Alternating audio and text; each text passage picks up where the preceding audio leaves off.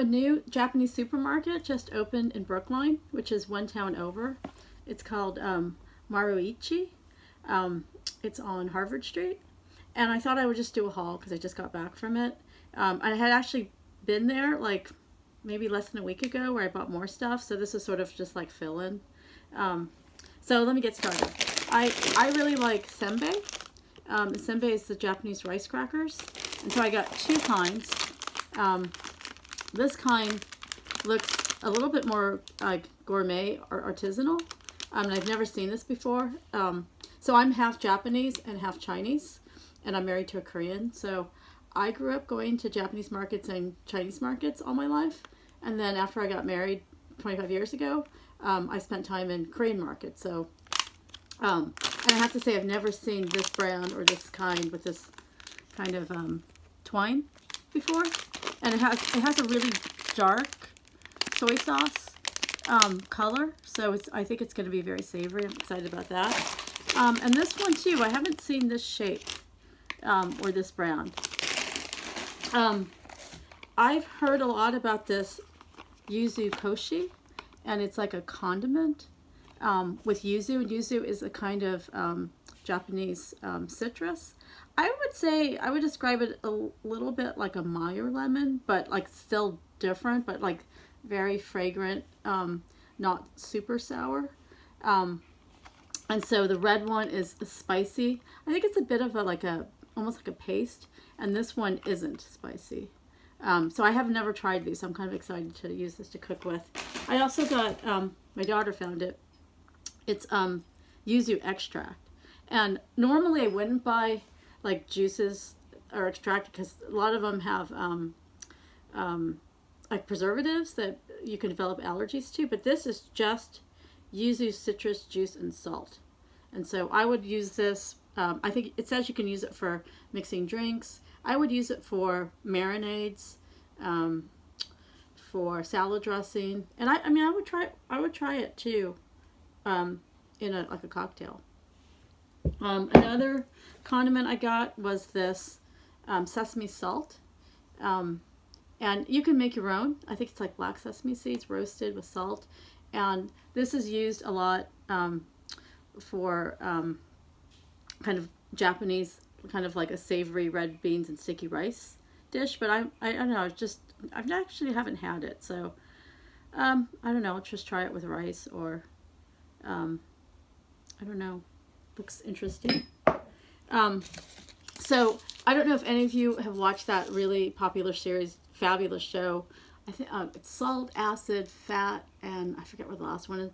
I'm blanking on her name, but something like Simon or anyway, she's fabulous. I have the cookbook. The cookbook's fabulous. But in her Salt episode, which you can watch on Netflix, she goes to Japan, and there's like a gourmet, like artisanal soy sauce manufacturer. And like my husband bought that soy sauce for us, and it came from Japan. It was, you know, a bottle we kept in the refrigerator, and it was absolutely like the best soy sauce that we've ever had. And I think it took us about a year or two and we used it up.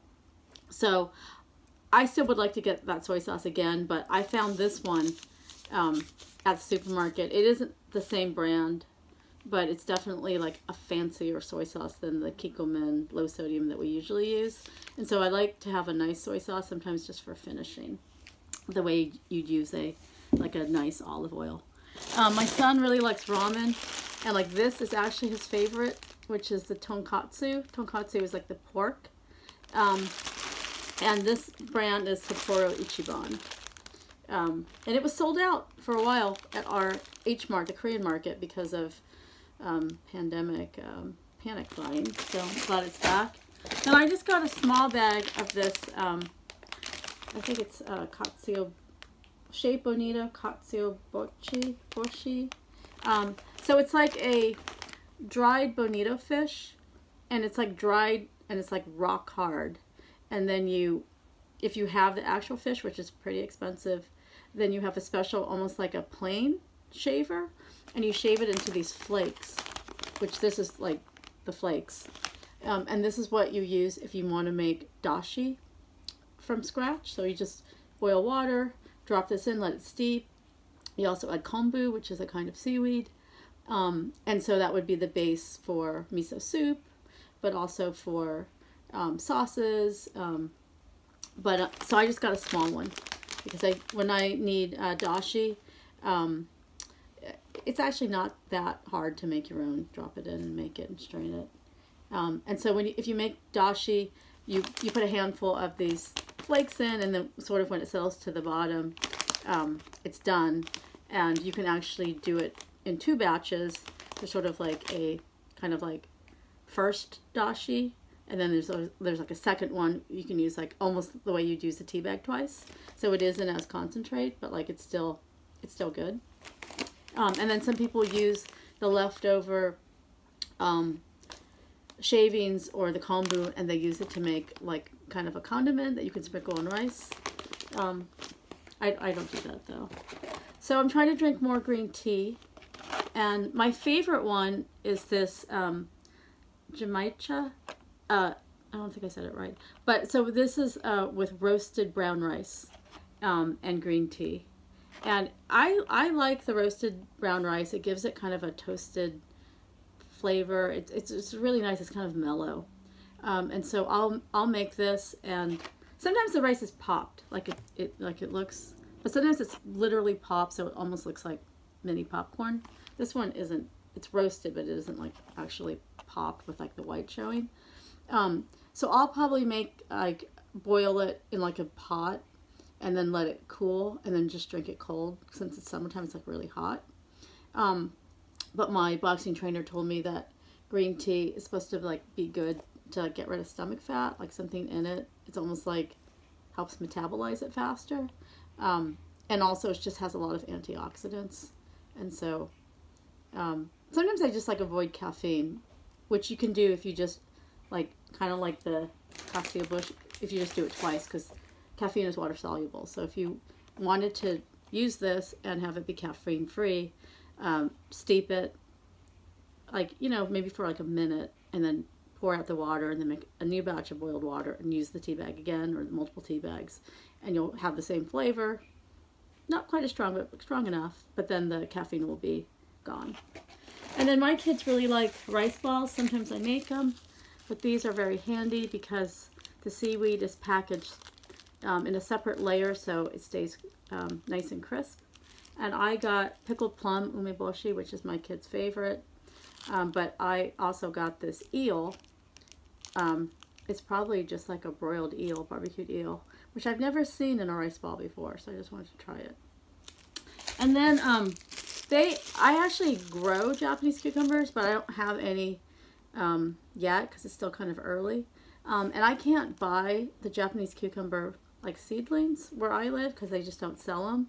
And so I'll try to seed it from seeds that I'll buy from a Japanese, there's like a seed store in California, and then like seed it like in March or April and then plant it. And usually I can get 3 or 4 plants that way. And what I like about Japanese cucumber, they're kind of like Persian cucumbers in that they're small and they're slim and the skin is very thin. The seeds are very small, but they're unusually crispy. And so like they're my favorite cucumber. I just got that from my son. And then they had ginger, which looked really fresh, this ginger. Like just harvested. And I use ginger. I'll make my, I used to buy like citron tea, which was like a honey, and citron is almost like the equivalent of the yuzu, but the Korean version of it.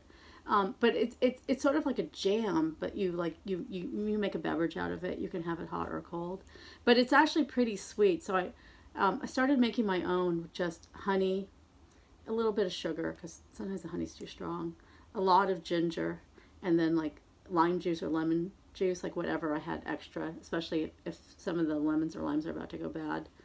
And then just boil it all, and you can drink that hot or cold, iced.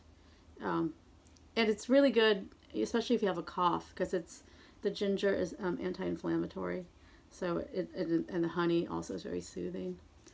So anyway, so that's my haul from the supermarket, and let me know if you want to see more hauls from Asian markets, because yeah, I really like ethnic markets. And in my neighborhood, we have Middle Eastern pretty readily available.